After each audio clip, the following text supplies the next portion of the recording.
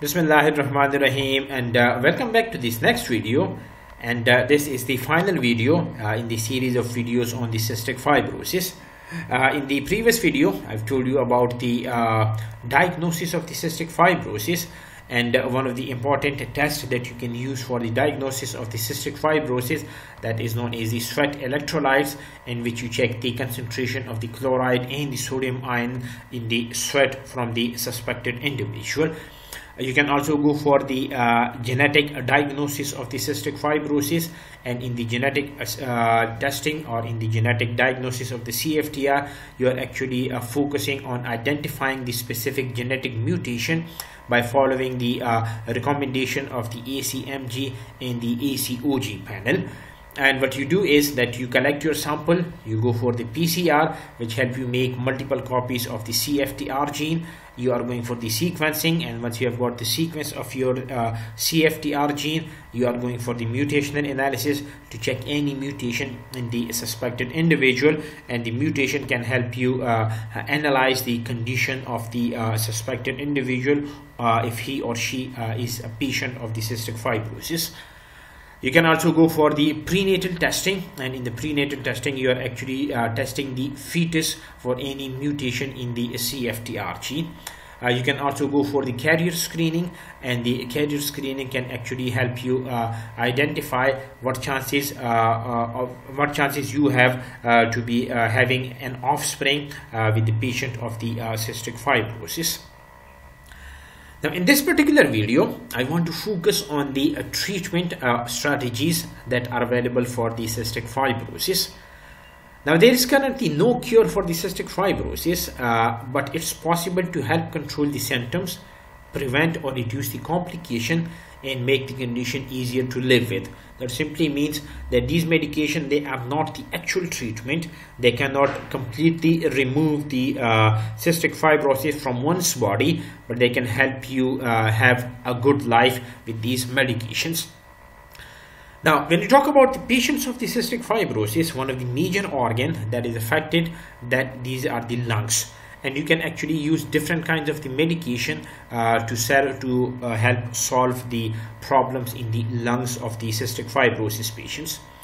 When you talk about the lungs of the cystic fibrosis patients, there are frequent infections in the lung, and to treat those particular chest infections, you can use the antibiotics, and those antibiotics can help you prevent and treat the frequent chest infections in the cystic fibrosis patients.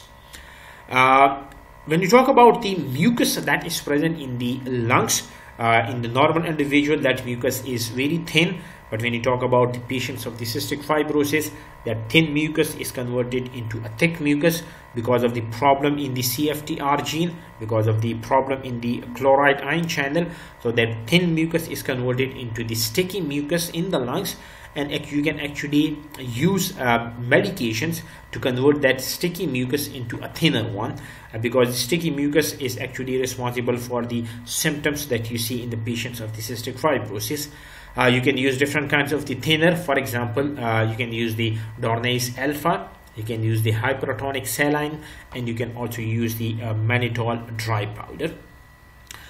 When you talk about the patients of the cystic fibrosis, they have got problems in breathing. They usually have short breath.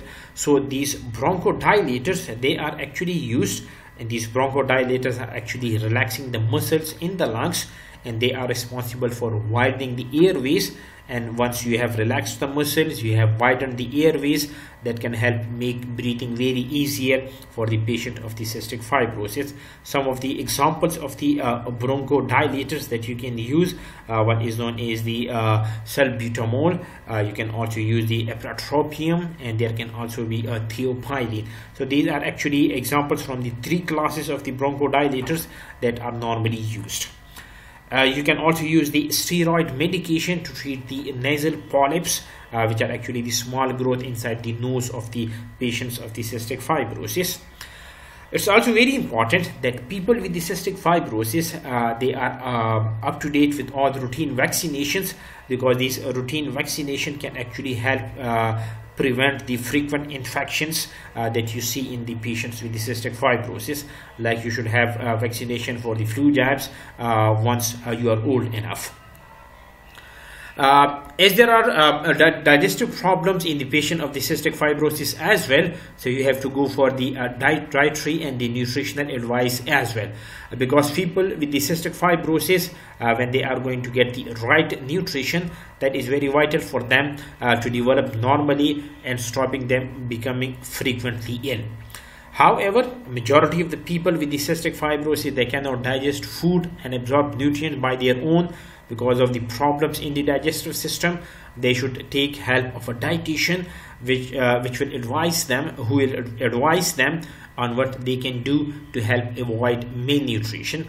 And different kind of the strategies, they can be there. The dietitian can advise you on taking the digestive enzyme capsules with all meals and snacks to help with the digestion, because the patient with the cystic fibrosis, they've got problems with the digestive enzymes. So if you are taking the digestive enzyme capsule with all your meals and snacks, that can actually help you in the process of the digestion.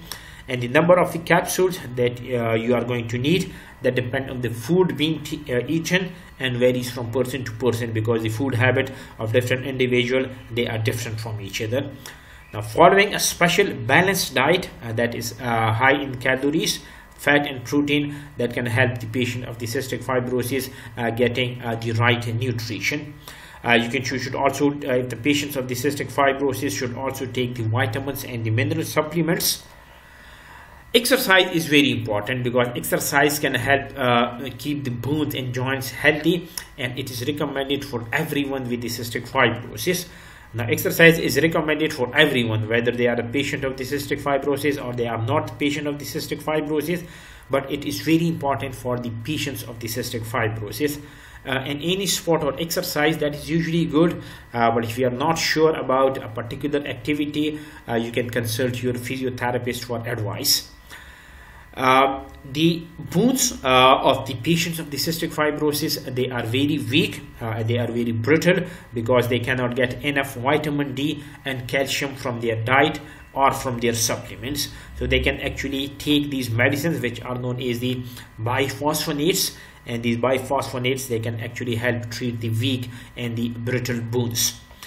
Insulin medication and a special diet may help someone with diabetes, which is caused by the cystic fibrosis, to control their blood sugar levels. Constipation is one of the major problems that you see in the patients of the cystic fibrosis. So the patients of the cystic fibrosis, they can use these stool softeners to prevent constipation or bowel obstruction.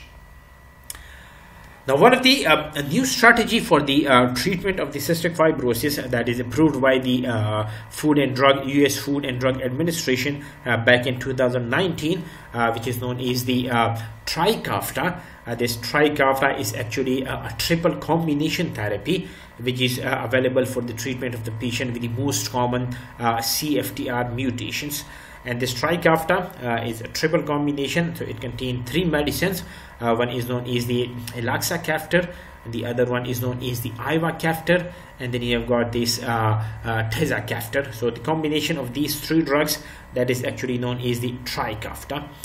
Now, this Tricafta is actually recommended for those individuals who have at least one F508 deletion mutation. That means that they have a mutation at position number 508 in their protein, and the deletion is actually responsible for deleting a phenylalanine, which is normally present at position number 508 in the CFTR protein. Why this is focused? Because in more than 70% of the cases of the cystic fibrosis patient, you actually see this mutation. So this Tricafta is actually focusing mostly on treating this kind of the mutation, or dealing with this kind of the mutation. Now, when you talk about the mechanism of action of these drugs, so these elixacaftor and these tezacaftor, they're actually the CFTR character.